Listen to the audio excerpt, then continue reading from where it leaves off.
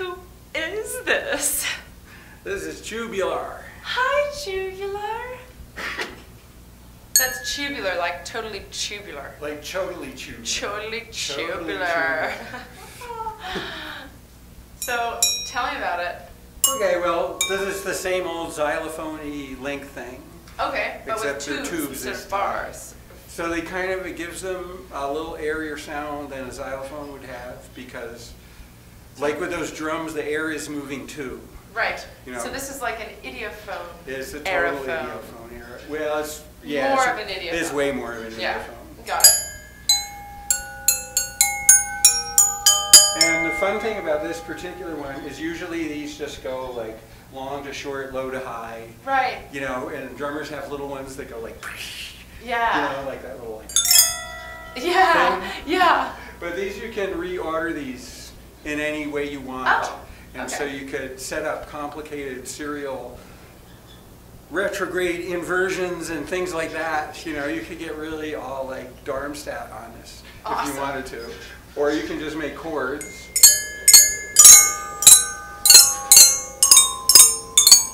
Who is Darmstadt? Oh, Darmstadt was in like the 1950s. The post-war musicians is Stockhausen and Pierre Boulez and Luciano Berio and like the avant-garde of what used to be. Yeah, we'll just wait till these fuckers fuck it off because they're fucking fucks. Fucking up our shit. All right. Yeah, there we go.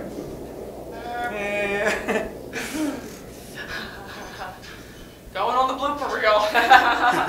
Okay. So Darmstadt, yeah. Darmstadt was a city in Germany, and it was where all, like once a year in the summer, all like the super cerebral composers of the super cerebral European tradition would come together and out-cerebral one another, kind of. Huh. So like Stockhausen was there, and Pierre Boulez was there, and Luciano Berio was there, and you know later on other people were there, but right. Huh. But it was really. They were very much into this serial music, it's called. Serial as in like a series. Okay. And all the music that they did for a few years was, you have to use every one of the 12 notes before you can use one again. Oh. And it makes this kind of spacey sounding music. They considered it at the time to be the absolute future of music. It's sort of descended from Schoenberg and Weber, and they really loved Weber. Mm-hmm. And they were really into that. And so that was kind of the culture that I grew up in on the cerebral music tip. Okay. You know, I came up as a jazz musician more, you know, but I listened to all that and listened to what the smart guys are doing too, and like we knew about this, you know. Yeah. And they were absolutely domineering of intellectual music, like in the 70s, like when I was coming up. Like that was, you know, you had to really know how to do this, kind of, for anybody to think you were like smart, you know. Cool, huh. Which was kind of stupid in a way. Like, I didn't know. and it's not really, oh, here comes another plane, but it's not really that awesome as music, but we'll let this go. If I can keep this thought for my ADD lasts through a jet. Yeah, right.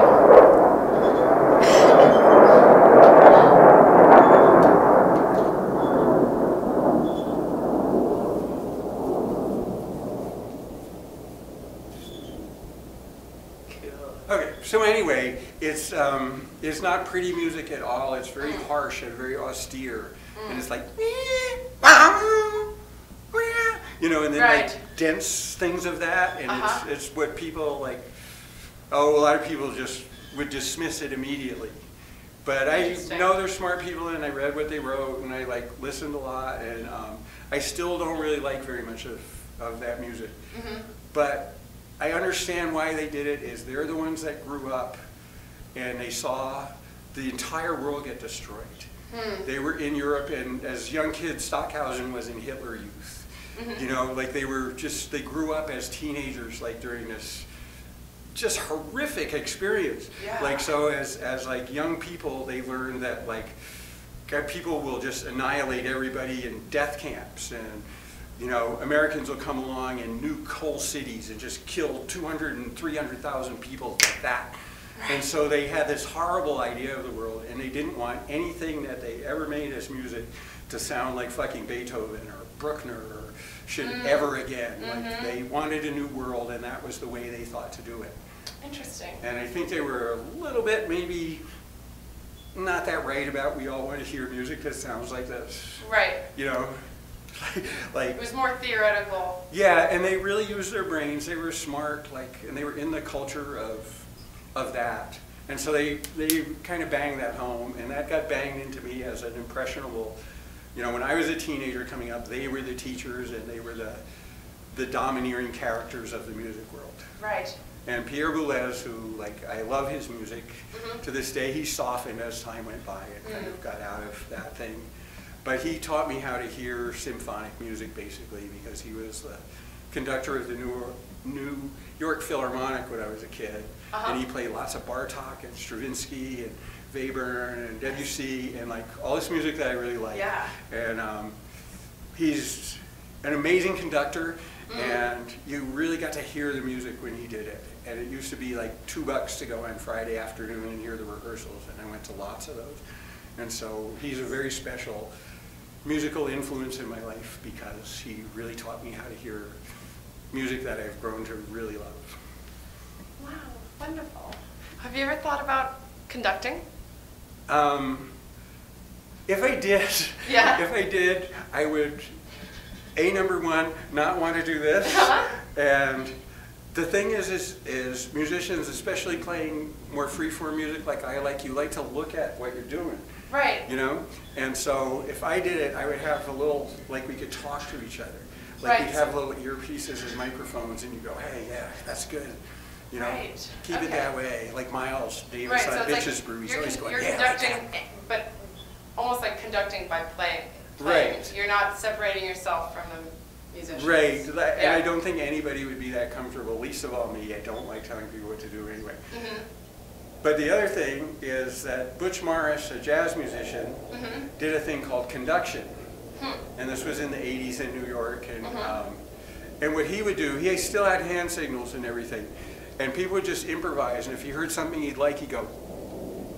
And he had these little things like, this is number 2, that theme. And like when I point at you again and do this, play that again.